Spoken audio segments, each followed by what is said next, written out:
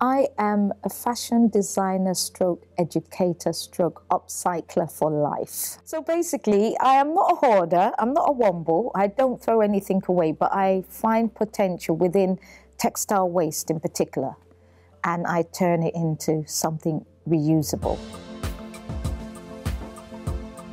Black History Month really is our everyday to-day person. It's just like people of colour, of diverse culture and race. We're all coming together to celebrate.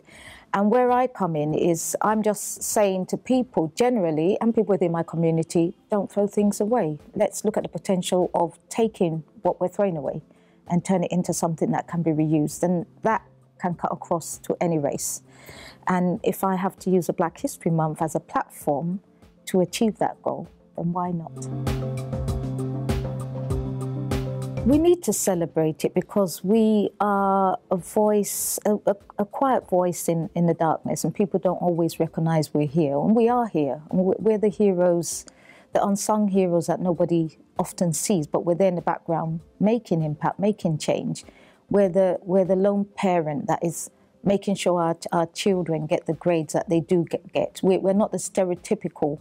A lot of times we're stereotyped. We're saying as a voice, we're not that. We are businesswomen, we are mothers who are businesswomen, we are fathers who are taking care of our sons and daughters, we are ever present.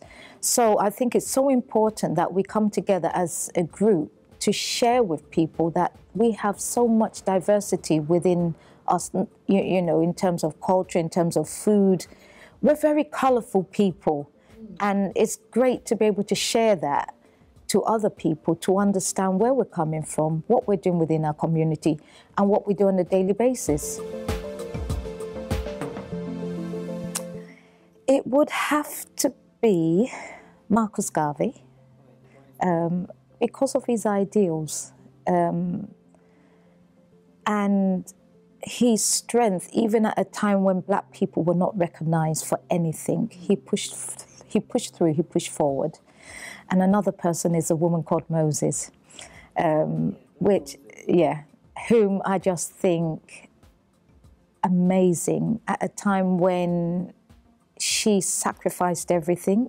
And being a woman and being a mother, where you at times put your career on hold to achieve what you have to do. But this woman put everything on hold to save people. And she was almost like a modern day Schindler's List. So I think those two people sort of resound in my heart as people to aspire to, and people that I can relate to even today in modern day Black heroes.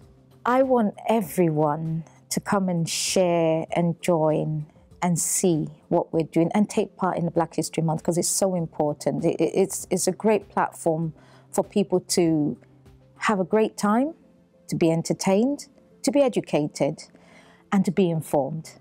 And I think the more we do that and the more we come out to celebrate will be amazing. So we have to celebrate this big, bold, and beautiful, and Black.